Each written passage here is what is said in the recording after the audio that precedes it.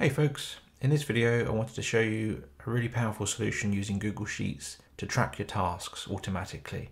We can utilize a bit of Google Apps Script to create custom functions that will move a task between sheets based on its status. Don't worry if you're a bit unfamiliar with Google Apps Script, because I've got both the solutions I'm going to show you in this video available as templates from my website. I'll pop the links in the description box below.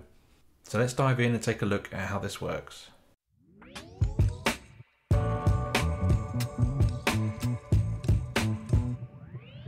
When it comes to task management, it's best to understand the fundamental method behind the status of a task. So you can see we have these sheets along the bottom. We've got backlog, waiting, to do, in progress, completed and archived.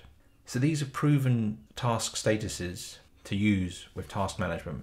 So a backlog status is used to identify ideas that you've created, listing any sort of tasks that you have in mind to tackle in some point in the future.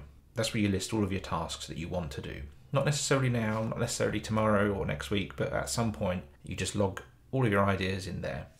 Skipping over the waiting, if we just jump to do. To do is the stuff that you've decided that you want to work on. Those are the tasks that you ideally want to work on in a period of time. So for me personally, I set my sort of tasks up in a weekly basis. I'll move tasks from the backlog into my to-do, and I usually create around sort of 10 to 15 tasks in the to-do list that I'll plan to work on throughout the next week. Once you've got your tasks in the to-do list, from here you'll move them into in progress when you start working on a particular task. Usually you don't really want more than say 2 or 3 tasks in progress at any one time, because obviously it's difficult to work on, multiple things at once. So usually 1 or 2 is enough, 3 at tops I would say is all you need in the in progress status. If a task, let's say for argument's sake you start a task and it's in progress right now, but you realise that at some point during its status you need to get some more information, maybe you need to find out some information from another person or from some other resource, what you should do is move it into the waiting status.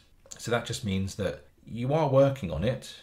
It's not in the backlog. It's something you want to work on as part of this to do, but it's stopped. You can't do anything. You're stopped by some process, so it goes into the waiting stage. And effectively, you can move a task from any of these statuses. But the way I work is that, as I say, I start from the backlog, move into to do, and then move into in progress. And if I can't do it, it goes into waiting, and then it comes back into to do or into progress. Once you've completed, obviously, it goes into the completed sheet, and once at the end of the week on a Friday, if that's the end of your week, if that's how you work, then what you'll do is you'll just change the status and it will move it into the archive. And the archive just gives you a list of everything that you've done basically, which is great for, if you want to ever check back on something that was done, months or weeks ago.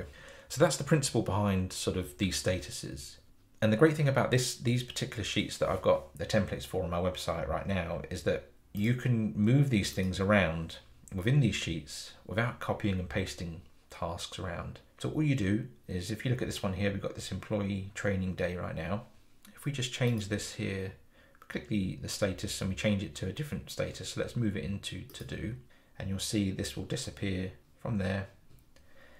We get this little message come up to say that it's moved into the to do sheet, and there it is right at the bottom there. And as the task is moved, it resorts the sheet based on its priority. So for example, if we change this to a priority of 1, right now this won't sort the sheet at this stage, but if we move this into the in progress, so we've got the employee training day, you'll see it goes right to the top now because it's got a priority of 1. So that's how the priorities work, and you'll notice that these sheets are resorted afterwards as well. So both the sheet it came from and the sheet it's going to will get resorted into the correct order. We have these labels as well, which are really handy to draw attention to something that you want to highlight on that particular task. Maybe you need to discuss that with somebody or follow it up with someone. You can have due dates so that you can draw attention to the fact that you need to get it done by a certain time. So when you're looking in your backlog, you can have a look for the times that they're important to you. And in the pro sheet that I'm offering, which is currently 50% off, you can create tasks with this sidebar here, which is really quite cool. So let me show you what that looks like. If we just copy this here right now. So we'll set the priority to 4, and we'll give it a task label of discuss, and let's choose a date. Let's go for the 1st of August. So I'm going to pop this in the backlog. So for now, I'm going to delete this row. So that's gone. We don't have that there right now. So this is the new task that I've just literally copied from here, and I'm going to put it in the backlog. So when we click submit, the Google Apps script will tell you that it's moved it to the backlog sheet or added it to the backlog sheet here. And then this will get cleared out. You can see ready for the next task. So if we go and have a look at the backlog, it was this one here, and that's been added at the bottom there for now.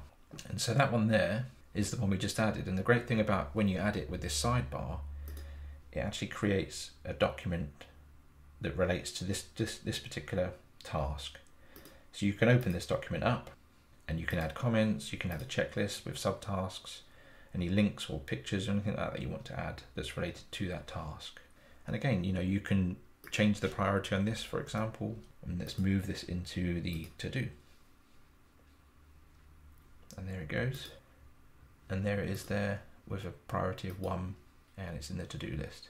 As I say, if you go to my website, there's 2 templates that are available. The basic template includes all of the functionality to move tasks between sheets. That includes the backlog, all of these statuses here. It doesn't include all tasks, analytics, or the task board. This task board is a really powerful way to visualize your tasks in one go. This is called a Kanban board, and you can see at a glance how many tasks you've got in each status as you go. And of course you can jump to each one from here as well. So that the Pro sheet comes with this task board, and it comes with the analytics as well that you see here. So you can see what's happening with your tasks. And in addition to that, you also get this link to a document as well. As you create tasks with this sidebar, it will create the Google document for you as well. The free solution I'm giving away right now in the templates doesn't include this sidebar or this document link or the task board and the analytics. That's only available with the Pro solution, which is 50% off. So I'll pop the links in the description box below, so make sure you go and check that out. And I'll also add a link to the article on my website which explains the whole process of task management in general, so make sure you check that out too. I hope you found that useful, guys.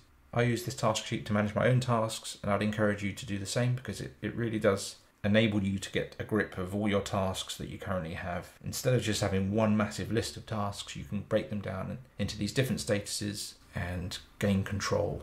That's all for today, folks. Thanks for watching.